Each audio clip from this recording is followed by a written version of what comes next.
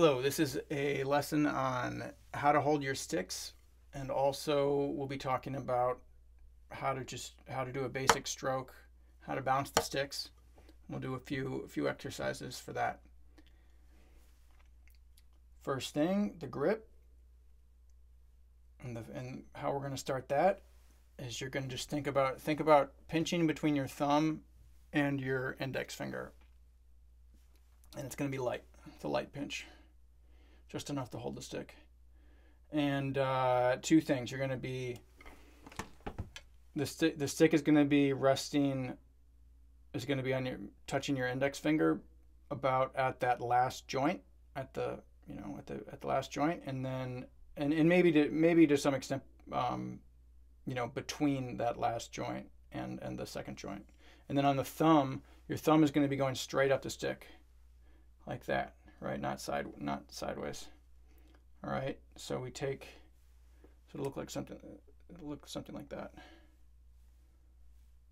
All right. And then once you have that, you can just wrap your fingers around, and you're going to hold the stick against your palm. And some things about this are, it's not going to be like this. So in other words, the butt of the stick is not going to be sticking out the side of your hand. It's going to be going down your hand. You can kind of think of it like it's an extension of your arm, although it's not going to be like perfectly straight. And also, another thing to notice is it'll be coming down like the crease of your hand there, or kind of be resting on this pad of your palm. So again, it could be like there, maybe a little more out like that, somewhere in there. Okay. A couple other things. The stick, or I'll say it this way first. It's not tight and wrapped up. It's very open. Okay. So the way I like to describe it is the stick is sort of cradled or suspended in your fingers. And let me set this stick out of the way. It's so like this is kind of going on. The stick is sort of resting on my fingertips, not really the tips, but toward the ends of my fingers, and then I'm just wrapped around on top. And another thing, I mean, this is, I don't know if you can see, but I can see through my hand, right? It's very open. There's an opening here. It opens somewhat in the back too. I don't know how well you can see that. But the main thing, you can probably just see how open it is all around. Another thing about the grip is that, as I was saying, I said not the fingertips, but what it is it's more like it's like that last joint, just like as we started the grip with the stick on the last joint. All these other fingers too, the stick really feels like it's sort of, it can really feel like it. You can kind of get like a nice grip on it out in that last joint. Obviously your fingers bend and they kind of can curl around it right there. So it's not the fingertips, but the thing we want to avoid that I often see with students who aren't really using their fingers right is I'll see this kind of stuff going on where I see those fingers just like kind of flapping around way beyond the stick. And once you've done that, then you're stuck only using your wrist. And we use our wrists in drumming, but we use our wrist a lot, but we also use our fingers, right? And so you want to keep the stick in a position where you can use your fingers, both your wrist and fingers at all times. All right, and then another thing I want to say is we have this sort of range between I can play with my thumbs on top. I can play with the back of my hands up facing up, thumb up, back of the hand facing up, or there's an in between. And what we call these, there's names for all these. French grip is thumbs on top. German grip is back of the hands up, and then people call American grip the in between one. And with the American grip, one thing I like to think about with this, and this is what I recommend, it's sort of a middle ground. So I like to have, it's what I mostly use, and then I like to have my students start that way. Is is the stick, when you're in American grip, the stick kind of can nicely just kind of, if it were to flip back all the way, it just kind of goes onto that part of your hand, and then that space is open too, so it's kind of convenient like that. Not that happens that really ever when you're actually playing, but that just gives you an idea of about the right rotation or right orientation to have your hand in. All right, so that's enough for the grip, and now we'll move on to a couple exercises. Okay, before we get into these exercises, a few big picture ideas. One thing I want to point out is you can think of there being 3 different hinges from where you can make a stroke. So one would be your elbow. And while we do, when people play the drums, I mean, there is some looseness in your elbow and you want to let it move, especially with drum set, you got to reach around, right? But basically, we're not using that one for the most part. I mean, let it relax, but don't use it at all. Don't like deliberately be using your elbows here. And then we have our wrists, right? Wrist, and then our fingers. Let me show you like this: wrist, and we can also have our fingers. So the fingers, it's sort of like there's this fulcrum here. This is the pivot point, and then we use our back fingers to move the stick, right? And then wrist. If I use my wrist, I'm just going to keep my fingers holding this back of the stick against my palm, right? And then that's if I'm holding the stick against my palm, then I have no choice but to use my wrist. Okay, so basically no elbows. And again, there's a correct way to use your elbows, but I don't start there. The first thing you want to do, it's really about your wrist and fingers and getting those happening. Also, play slow. Just take your time and play slow. It's the main thing. I think if you almost any music teacher, I think, will tell you that it's one of the main things that they tell people just over and over again is to slow down. Clean it up, slow it down, get it together that way, and then speed it up. Everybody's always rushing through things and not sort of developing the fundamentals first. Another thing to remember is watch what you're doing. Check in. At least check in to make sure that it's happening the way it's supposed to happen, and then you can space out and look off in the distance. But a lot of times I'll see people doing something very, very wrong, and they're staring off into space, right? Not looking at what they're doing, playing off, hitting the rim of the pad, playing with sticks in completely different places on the drum, and looking off into space. So look at what you're doing, make sure things are happening the way they're supposed to happen. And that's it. That's the big picture stuff. And now let's get into some exercises. So first one I want to do is, I don't have a good name for this. It's called the stick falling back exercise. But have your forearm's going to point straight up. You make your grip the way we talked a few minutes ago. My forearm's pointing straight toward the ceiling. And then what's happening is, and then remember when I said American grip, the stick can kind of fall back into that space. That's what you're going to do. You're going to sort of just open your back fingers. The stick is pivoting around your thumb and your index finger, or pivoting on that pinch point, the fulcrum. You're opening up, and then you can just snap it back.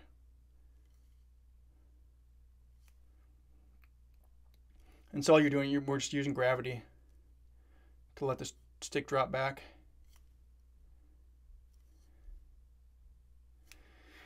Another thing I'll point out that's kind of a little complicated is So on all these back fingers, I said that the stick base is going to touch that last joint, right? That's where the contact is. And on the index finger, that's largely true too. But the index finger is a little bit more complicated because it's almost like it kind of, the stick actually touches your index finger in two different places. And it depends on how you're playing. There's different ways. There's kind of, slightly different variations on the grip that I won't get into all of that now. So what I'm about to say is not always true, but for the way we're learning right now, and just generally speaking, this is true. So think of it more like the pinch point is now a little bit further back, maybe more like on this second joint here, the fulcrum across from my thumb. And then what's happening is my index finger is curling around, and then I'm kind of hooking the stick with the tip of my finger. And so look, I can just do thumb and index finger and do this, see? And so I'm securing the stick there so I have that, and then with the rest of my finger, you see how it's hooked around. I'm bringing it around. So the index finger is a little more complicated than the rest of them, and then the rest of them are just hooked around, just bringing it forward. Okay. All right. So continuing on, back to your grip. Just hold it like you were going to play out in front of a drum, which we haven't talked about that much. We haven't talked about that yet, but things to think about if you're about to play a drum. Your arms are going to be more or less parallel to the floor. Same with the sticks, right? You're not going to like have any sort of like a angle as you're going to play the drum, right? They're just going to be kind of straight out from your arms. All right, and then they're just kind of a V, meeting in the center of the drum. And then, for our purposes, I'm going to get rid of that stick. I'm also going to turn away from the drum here because I need some space. And all we're going to do, so I'm maintaining a normal grip like there was a drum here. And then I'm going to use my hand. I'm just going to hit this up.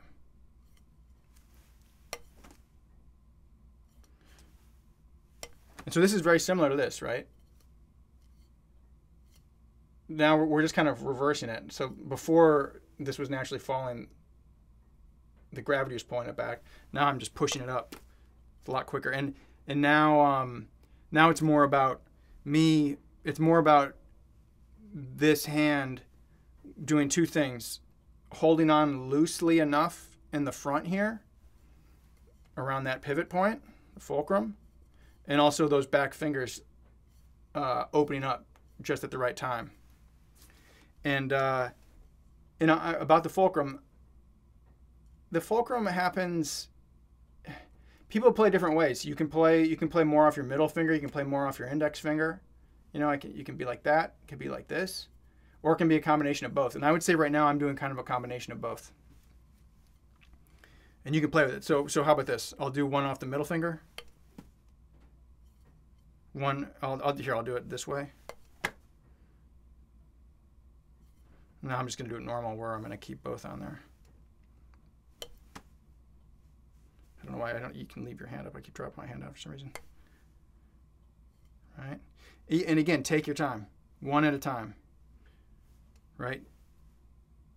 Got my starting position. Hit it. This should just, you don't need to let it fall all the way back. You can kind of stop it. You can do your eater, really. I mean, I would, more realistically for playing, you're going to stop it around there. But just, do it. Again, everything's looking good. I hit it. This all looks good. It's, nothing weird has happened here. I didn't lose the stick. Something that might happen here is you might lose the stick into whatever this is. Basically lose the fulcrum. You don't want to let that happen. I'm trying to think what else can go wrong in this exercise. Usually the main problem is people are either using your wrist. Don't use your wrist. Don't do this. You want to just, this hand is just completely just hit, like kind of popping the stick and going away. Just enough force to get the stick to go back. Don't use your wrist. You're letting it slide in the fulcrum and just you're basically learning to what you're learning to do is you're learning to receive the bounce is what we're going to do in just a second on the pad. So as the stick, you know, shoots up, you're just learning how to sort of accept it with your hand. Okay, I think that's clear on that one. Now, next, we're going to do, I call this the prep to the free stroke. So we're working away. The free stroke is kind of the, I'd say the central, in a way I'd say it's like the central exercise for drum technique. All right, so I call this the prep to the free stroke. And so this is what's happening here. You're gonna sort of cock your hand back. You're getting ready. Think of the stick pointing straight up, or maybe a little bit back. My wrist is back, right? My wrist is cocked back. My fingers are a bit open. And then we're over the pad, ready to play. And what's going to happen? I'm going to sort of, you know, fling it down. Wrist and fingers are going to be closing, pulling it down. Wrist is going to come down. Boom, it's going to hit. And what's going to happen here is just like we were doing on our exercise. All I'm going to do, I'm actually going to keep my wrist down, or it's your wrist is going to be flat or a little bit angled down. It's going to hit, and then I'm going to keep it down, and I'm going to just open up and let the stick slide back. And so this is equivalent to what we were just doing, how I'm just letting the stick slide. So now what's happening is rather than my hand hitting the stick, I'm hitting, and the pad is, the bounce off the pad is what's moving the stick. So, and on this one, again, slow, one thing at a time.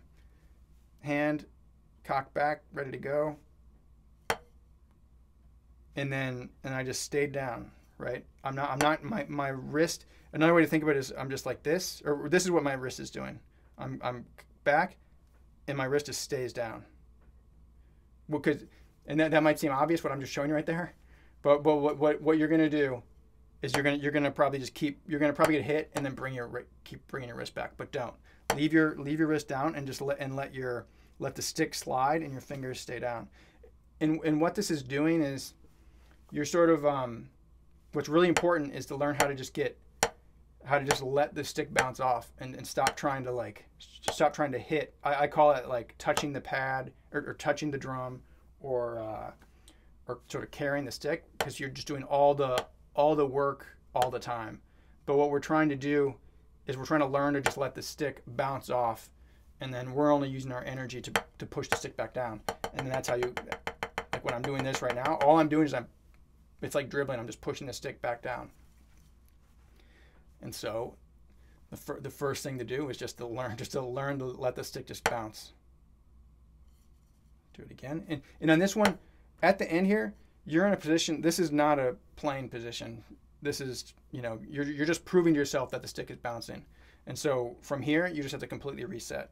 You just reset back to this wrist cock back, fingers slightly open.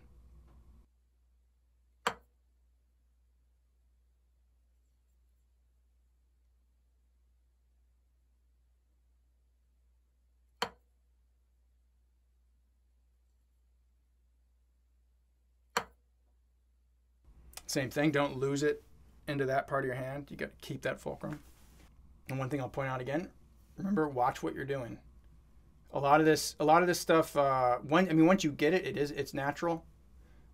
It'll feel natural, but at first a lot of this stuff feels weird, especially working with your fingers, trying to use your fingers on the stick. Feels very awkward at first. And so it's not going to feel natural, and so I wouldn't really just trust what feels right initially. I would, use your eyes a lot to make sure that sort of these parts of the grip are in place, right? You're holding that fulcrum, you're using your back fingers, you're toward the tips, you're toward the ends of your fingers, you're not, you're not like this. Basically watch for all the details I'm talking about. Okay, free stroke. So same thing, we're starting the same way. Cocked back. but now since we've already learned to let the stick bounce up in the last exercise, now go ahead and let your hand come back up, and you're just ending right where you started. On the way down, my wrist is going down. I'm closing my fingers, and then it hits and it bounces up, and then it's sort of like I'm just rewinding everything back. But it's I'm just following the stick, right? I'm not lifting the stick up at all. I'm just letting the stick is moving with its own momentum off the bounce, and my hand is just following it. It's just letting it go. Here we go. I'll do a bunch.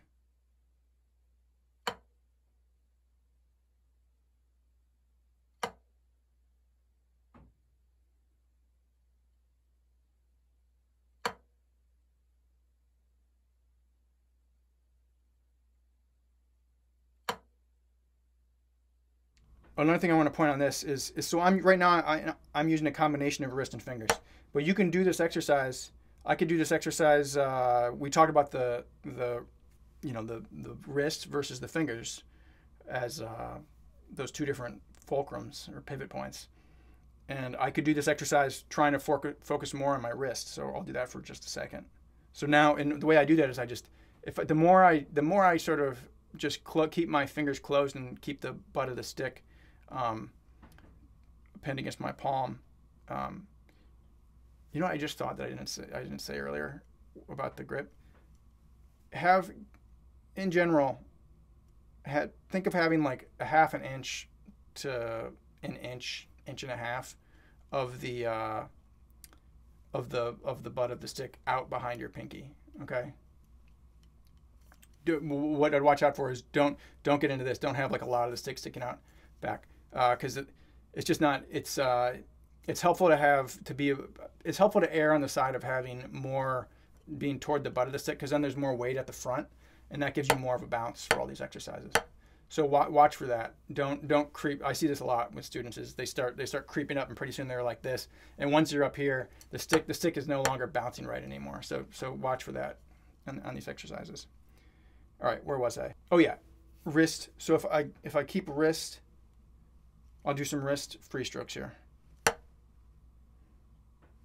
Truthfully, maybe I'm opening up just a little bit. It's hard to say, but I'm just, my point is there's like a spectrum from wrist to fingers, and I'm just trying to do a lot more wrist right now. And then I can do the opposite. I can say I'm going to try to do as much fingers as I can. And so now my wrist is pretty straight. I'm going to really open up with my fingers. And even here, there's probably a bit of wrist going on.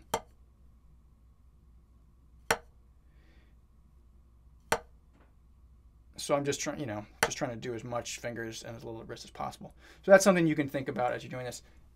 When you're starting off, just try to do a mix of both. Just your wrist should be bent at the start, your fingers should be open, and just kind of, roughly 50-50. And once you have a feel for that, then go ahead and you can maybe try to play around with doing more wrist or more fingers. All right, and then the next thing, once you have a sense for the free stroke, just try to, again, initially do them one at a time. Have that starting position, boom, back. And you should just look exactly the same as where you started. Once you start to get a feel for that, then you can start doing consecutive one. And then eventually you'll be going fast enough where there's no pause. It's like dribbling a basketball, bouncing a ball. Because that might not be obvious, but it is very similar. It's especially more similar. We aren't talking about the full arm motion, but when you do get into the full arm motion, it's very much like a throwing motion. Like if I were bouncing a ball off the ground, there's this video. I don't have time to explain exactly how they're the same, but it's literally the same motion as bouncing a ball with the full arm. But even with just the hand, it's very similar. And what's to be more specific, what's similar is again I'm pushing down and then the stick's just bouncing up. And as it's moving up and towards the top, I'm just sort of catching it again and then pushing it back down, just like if I was bouncing a ball. I'd push it down, my efforts goes down, the ball goes down, bounces, it's coming up all on its own, and at the top I just kind of catch it and push it back down.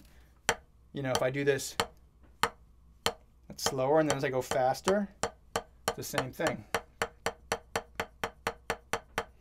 Yeah, and then so I call this dribbling the stick.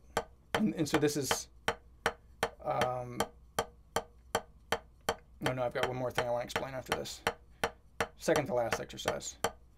So once you have a sense, don't try this until you're getting some solid free strokes happening.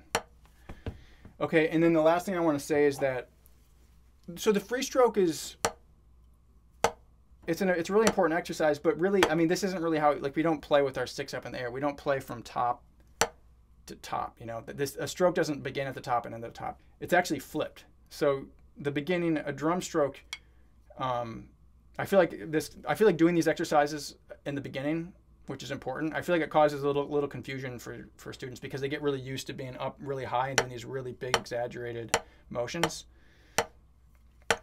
And they're important, but that's not actually how we really play. When you think about a drum stroke, think about it being starting at the bottom and ending at the bottom. And so what's going on now is you have this, just look at this for a second. Like when you think of a drummer, they aren't right. That looks bizarre. What looks right is this.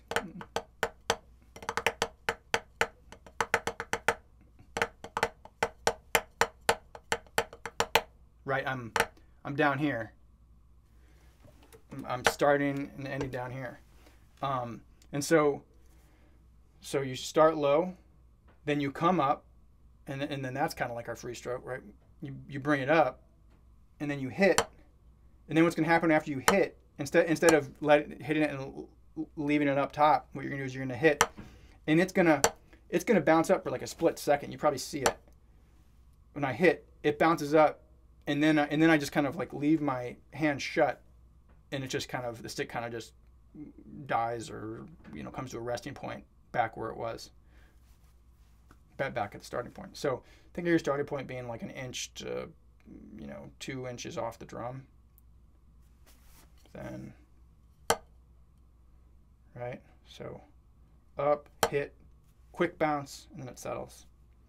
And by the way, you can that really quick up bounce, you can for instance, I can hold the stick really loose and let it, and then you can really see that bounce. Normally you want to keep, and that's kind of nice in a way, because you're nice and relaxed. But at the same time, often if you're playing quick,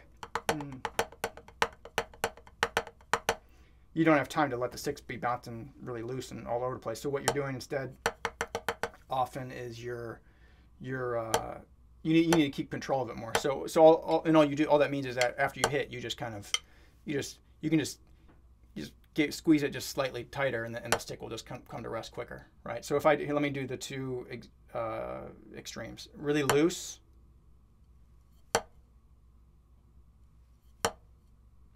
All right, and then really tight. I'm going to sort of pin the stick down after I hit. It's kind of a trade-off too. I mean, like, it's kind of tense. I'm squeezing it afterwards, so you can find a middle ground where you're keeping enough control of the stick so it's not bouncing all over the place, but you're also not like real tense while you're playing. All right, that is everything I wanted to cover. I hope this video was helpful. Yeah, let me know if it was helpful. Leave some comments below, and thanks for listening. Thanks for watching.